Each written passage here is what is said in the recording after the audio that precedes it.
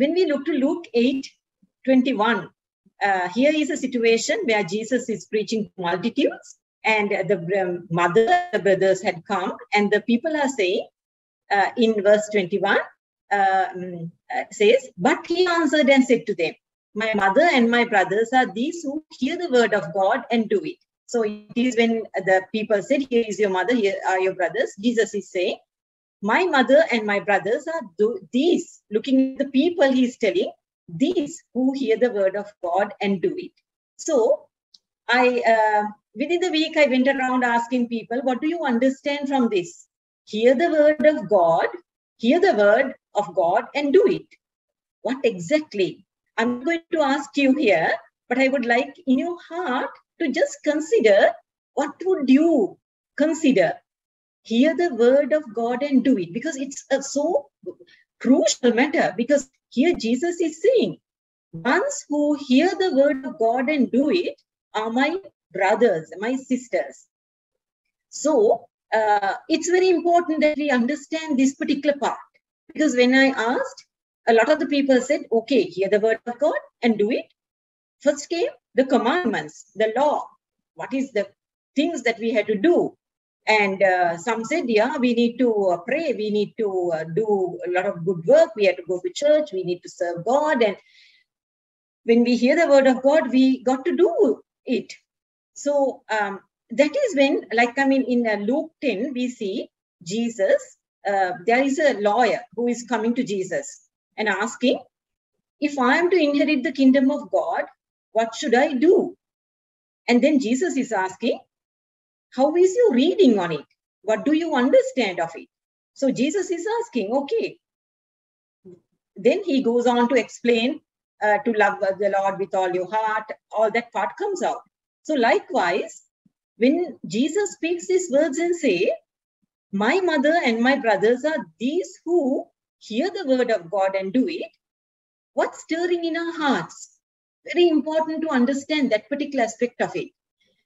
Because my being a brother or a sister to Jesus is my being a son or a daughter to God. So then we look to what exactly, when we want to know something, sometimes when we go to think, our thinking is wicked because we are human beings. But when we want an answer to this question, we need to look to the Lord. Back again to the word of God. The word of God explains in John 6:28 to 29. So the story goes on. This is after Jesus giving, multiplying bread. And then here it is. The people are asking. Then they said to him, what shall we do that we may work the works of God? It's something like hear the word of God and do it. It's exactly hear the word of God and do it. If I go earlier, what is it to hear the word of God and do it? Here is the people asking the same question we were thinking about now. What is it? What is it? And people are asking, what shall we do that we may work the works of God? And Jesus is saying, Jesus answered and said to them, this is the work of God, that you believe him whom he sent. Believe him, that is, believe Jesus, whom God sent, whom he sent. So we see that comparison. Hear the word of God and do it. What is it to work the works of God? And Jesus is answering simply. It's nothing about doing. It's the doing that is expected of us is believe in him whom he sent. Believe in Jesus. These are the true brethren of Jesus. So the next question comes. What is it to believe? Again, I ask this question from the people. What is it to believe in Jesus? I'm a Christian. I go to church. I believe Jesus. I believe he's the Son of God. Of course, even the evil spirits shout out saying, Son of God. Everyone knows one God we believe in. That's known. We believe that Jesus died. We believe that Jesus rose from the dead. We believe that Jesus took away our sin. We believe that we have been forgiven. We believe that we are washed by the blood of Jesus. We are made righteous. We are holy. We sing, we are holy. We are righteous. We are washed by the blood of the Lamb. All that. But deep inside our hearts, we are wanting to do something to inherit the kingdom of God. We trying to do something to inherit the kingdom of God. If this happens, we are not believing in Jesus. We could say, like Brother Shafi said, it's one thing to say it with the mouth, but it is to believe deep down in our hearts. When we say we believe in Jesus, we believe Jesus left nothing undone for us to enter the kingdom of God. He has done everything. If I think of doing something to enter the kingdom of God, I fall short of being a believer. I become an unbeliever because I don't believe that Jesus has done it all. I always feel I need to do something about this. I need to do. What shall I do to inherit the kingdom of God? Just as that lawyer asked that question. Then we go to Mark 3:35. Here again, same story. Mark is now reporting. Earlier it was Luke reporting. Now Mark is reporting. So a multitude was sitting around him. Here 3:35 I'm specifying actually, but I'm coming from 32 where multitude was sitting around him, and they asked, then they said to him, "Look, your mother and your brothers are outside seeking you." But he answered them saying, "Who is my mother or my brothers?" And he looked around in a circle at those who sat about him and said, "Here are my mother and my brothers. For whoever does the will of God is my brother and my sister and my mother." Now, we come to another question. What is the will of God? Because Jesus is saying, whoever does the will of God is my brother, my sister. I want to be Jesus's sister because then only I will be a daughter of God. That's a relationship because Jesus is the Son of God. So now I need to find out what is the will of God, because Jesus is saying, whoever does the will of God is my brother, my sister, and my mother. So I asked the people, what is the will of God? Again, it went round. Will of God is a whole lot of things were said. That he expects us to do this, to do that. A lot of the Martha story coming out, a lot of doing. People want to do a lot of things. Doing is the will of God. This is how it all came around. I'm telling, I did this search. I asked, but I'm not going to ask you. Again, within your hearts, search what is the answer that you would give. The will of God, very important, because those who do the will of God is the brother of Christ, is the sister of Christ. So again, thinking within our hearts is not going to find answers for the word of God. It's in the word of God. So we look back again to the word. John 6. And this is the will of him who sent me, that everyone who sees the Son and believes in him may have eternal life, and will raise him. I will raise him up at the last day. That everyone who sees the Son of God and believes in him, again, same. Like, see, here again we saw, Jesus said, this is the work of God, that you believe in him whom he sent.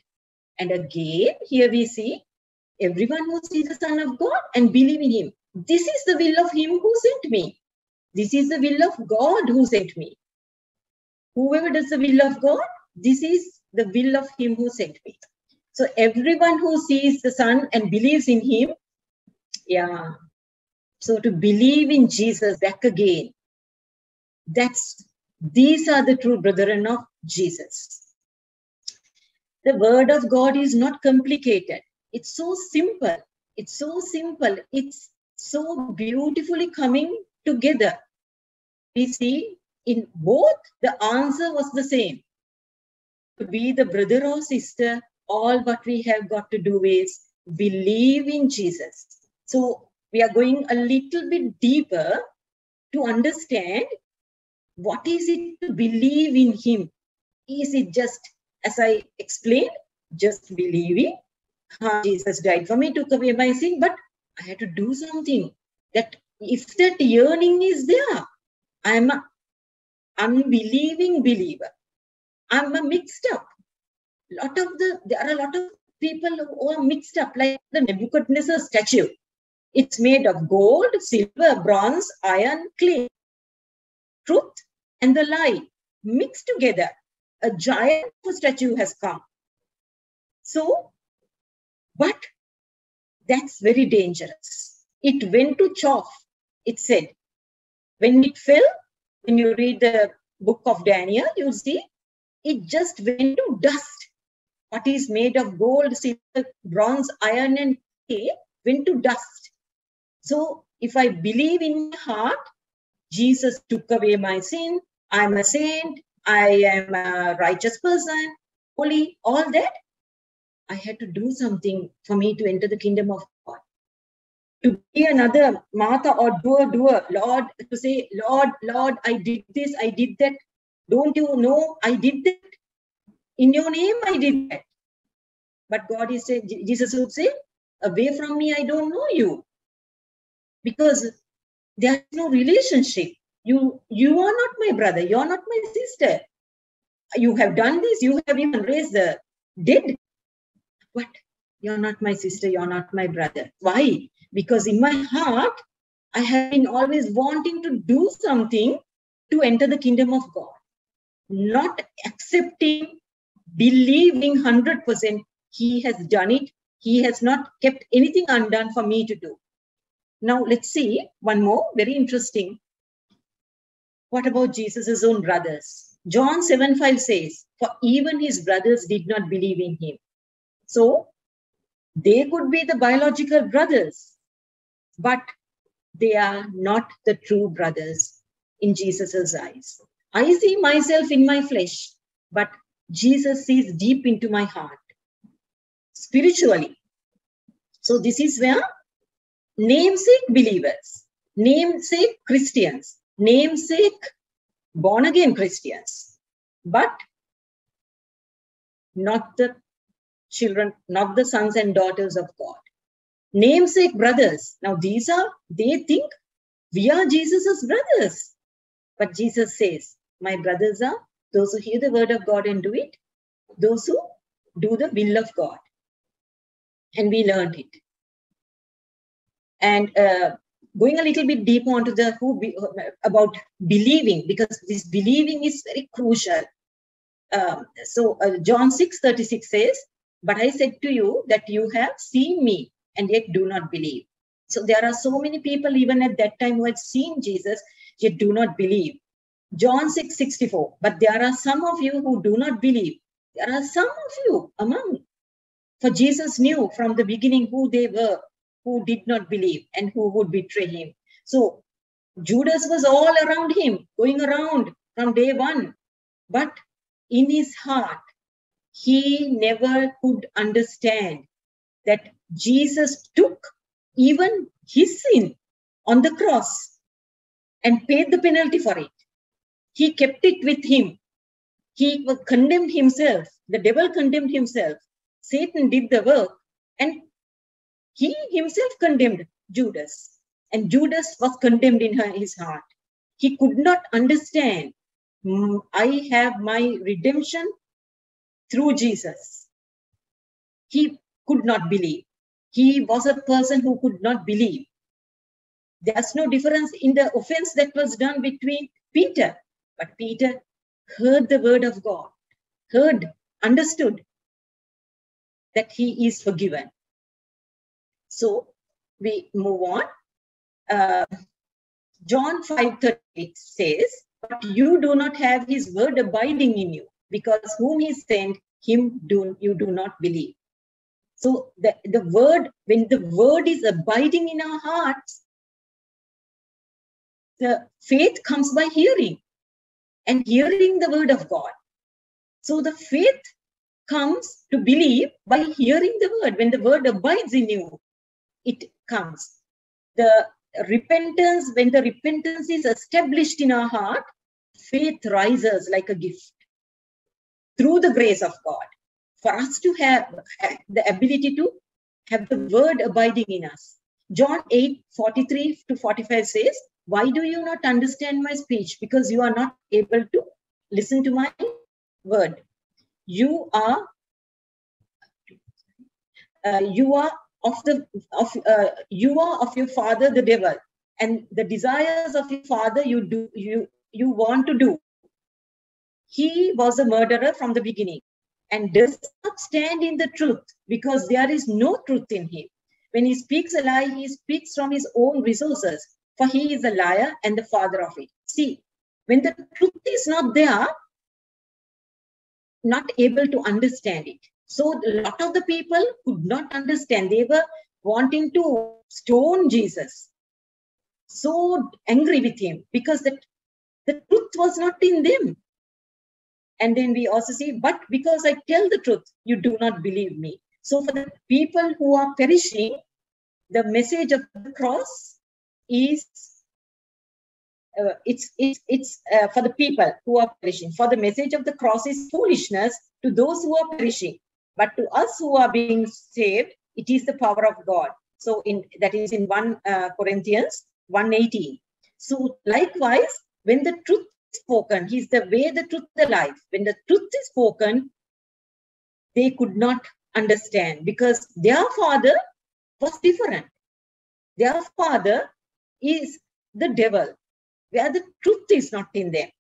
And we also see in Galatians 4:16, people hated Paul. There were people who hated Paul because the truth was not in them. Have I therefore become your enemy because I tell you the truth? Paul asked. When you read the book of Galatians, you see the heartache with which he is speaking. So many of such words.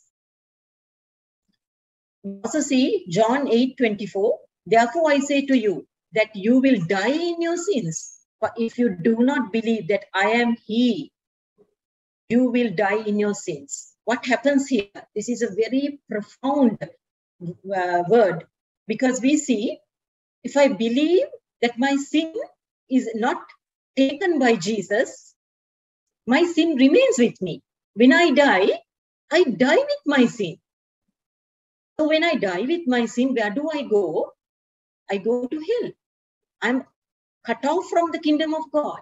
So if I can't believe that Jesus has done it all, only Jesus can do it and he has done it all, the sin remains with me. That is why it says, therefore I say to you, Jesus is saying these words, therefore I say to you that you will die in your sins. For if you do not believe that I am he, you will die in your sins. And John 8:28 says, then I just want to bring out, I am he. If we can't understand, I am he. That's very crucial.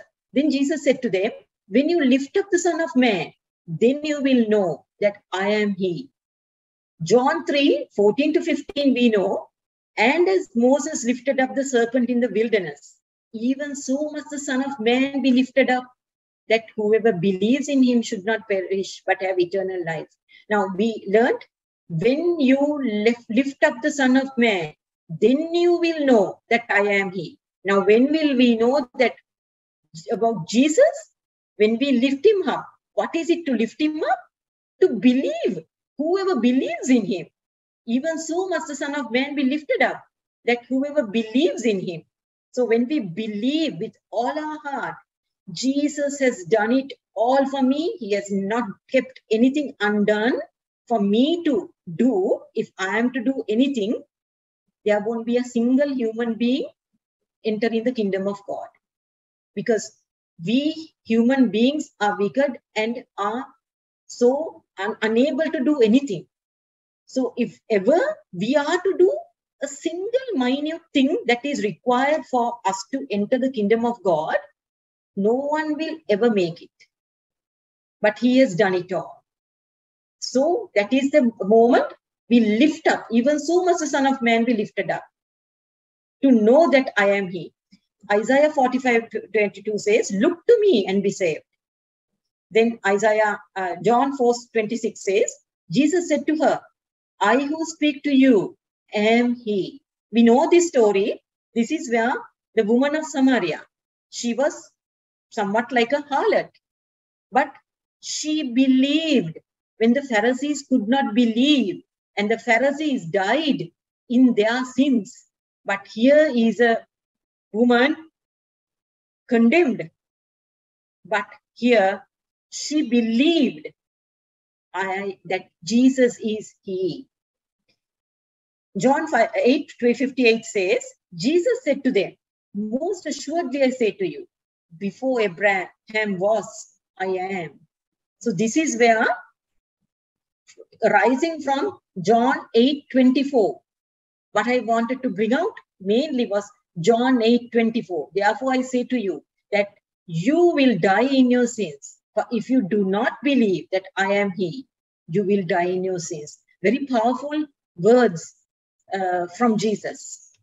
Then we also see what is it that Jesus has done for me? Let's look at that. Colossians 1:13-14. He has delivered us from the power of darkness and conveyed us into the kingdom of the Son of his love.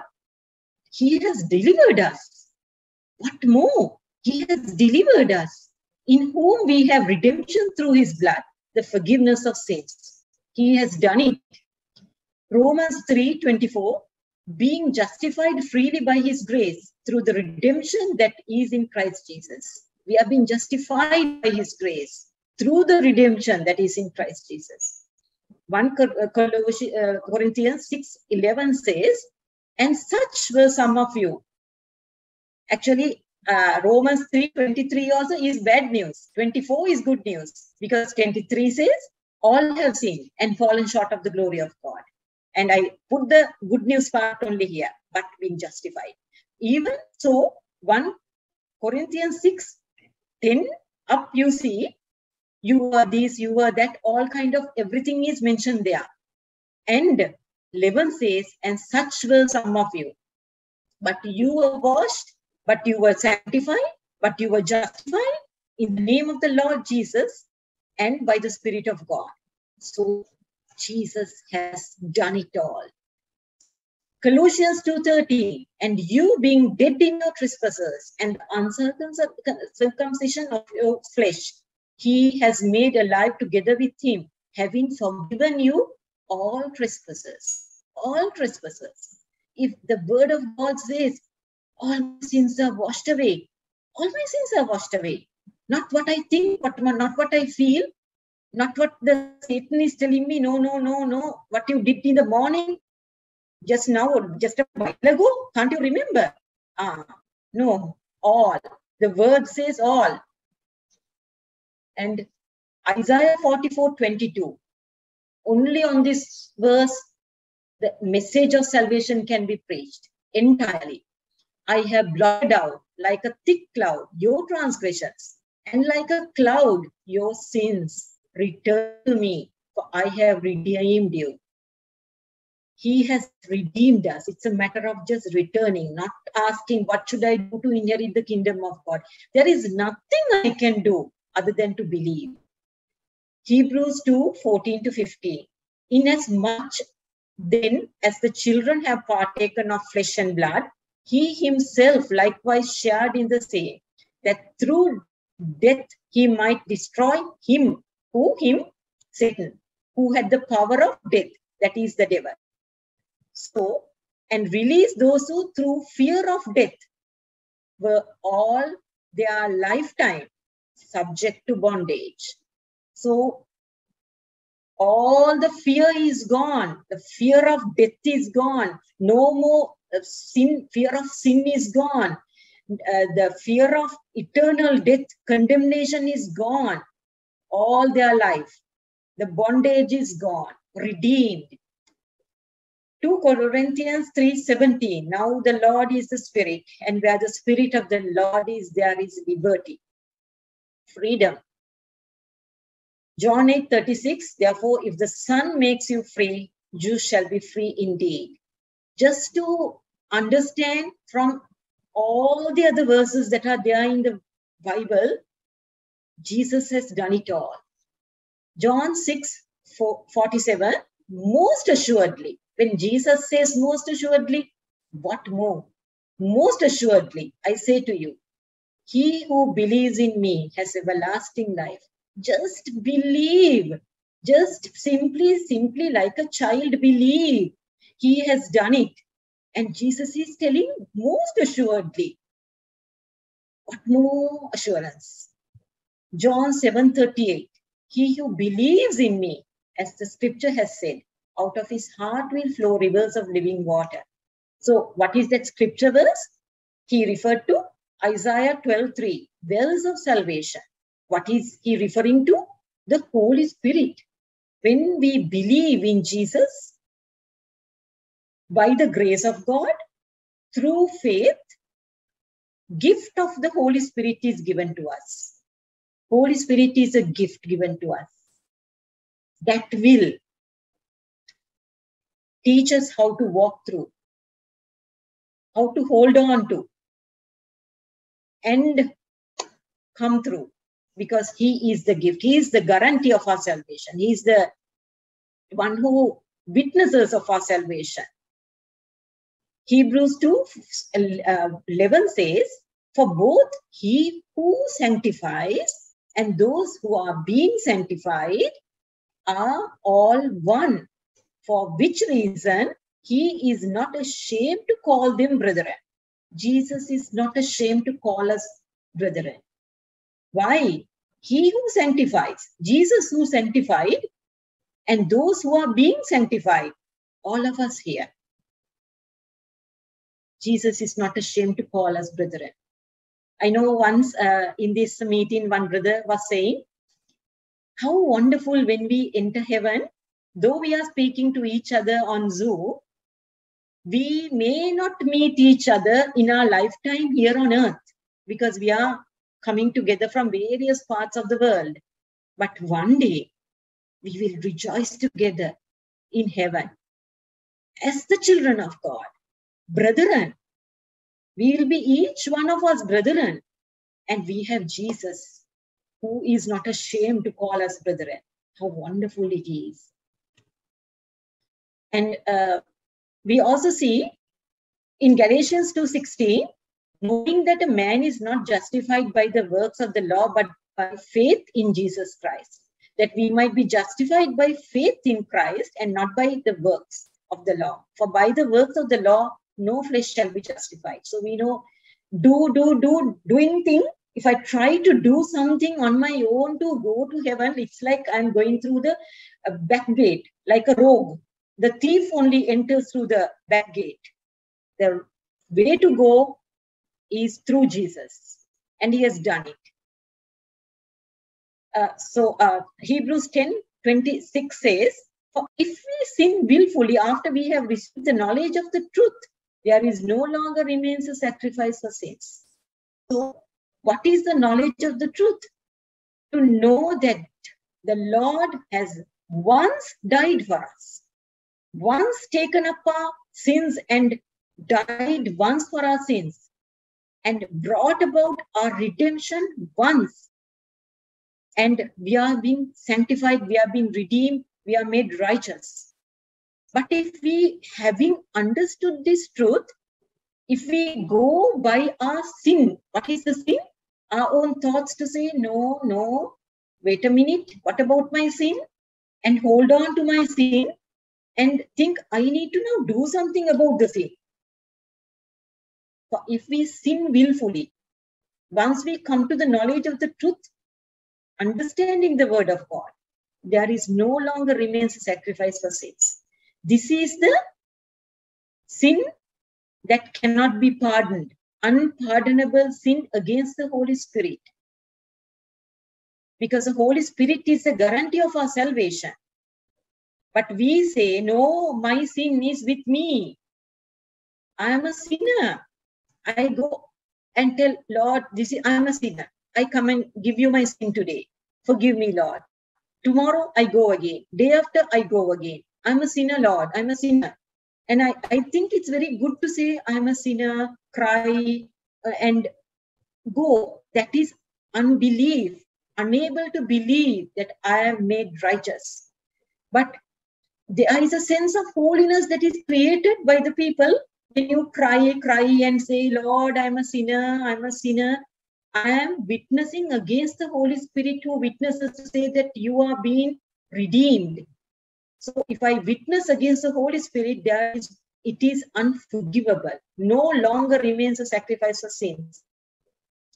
Hebrews 10:29, of how much worse punishment do you suppose? Will he be thought worthy to trample the Son of God underfoot, counted the blood of the covenant by which he was sanctified a common thing, and insulted the Spirit of grace? So, common thing.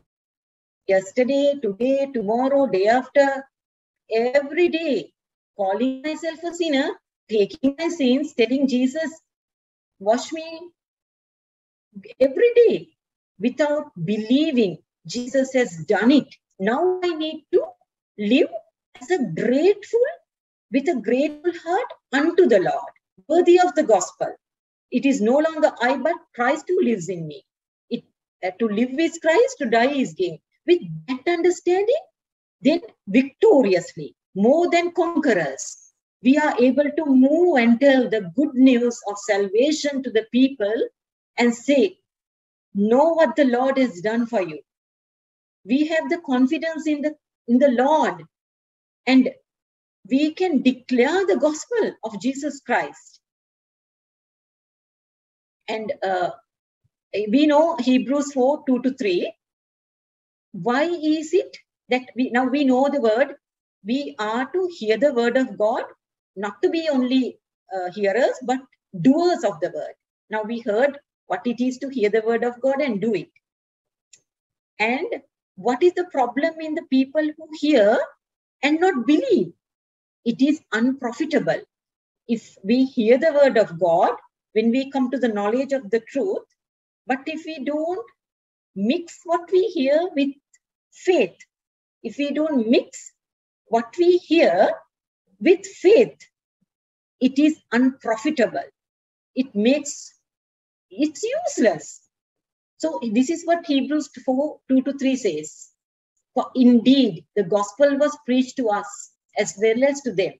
So the author of Hebrews is writing here, the gospel they heard, those people also heard it. But the word which they heard did not profit them, not being mixed with faith in those who heard it. This is where those who hear the word of God and do it, be the not only hearers but doers of the word. So to hear the word, it has to be then believe in it. Believe it is done. So mixing, without it, it's not going to profit. For we who have believed do enter that rest, as he had said. So I swore in my wrath that they shall not enter my rest, although the works were finished from the foundation of the world. For we who have believed do enter that rest. Nothing for me to do. Gratefully live, worthy of the gospel, by the power of the Holy Spirit. Declaring the gospel as a more than a conqueror. Truly a good news to declare. So I enter the rest. For we who have believed do enter that rest, as he has said, so I swore in my wrath that they shall not enter my rest, although the works were finished from the foundation of the world. Work is done. But to us who believe, we know we enter that rest. Hebrews 4:10 says, for he who has entered his rest has himself also ceased from his works as God did from his. So we rest in Jesus. We enter. The Lord of the Sabbath is our Lord. We enter because we believe he has done it, left nothing undone for me to do, for me to enter the kingdom of God. So finally, it's like a child that we need to enter, because Jesus said, unless you become like a child, you cannot enter the kingdom of God. Because we need to forsake our thinking, receive the word of God in faith, and believe what the Lord has done for us, knowing that I don't have to do anything. Jesus has done everything for me. There is nothing left for me to do other than believe in what he has done and live for Christ with utmost gratefulness for what he has done. With this, I will close.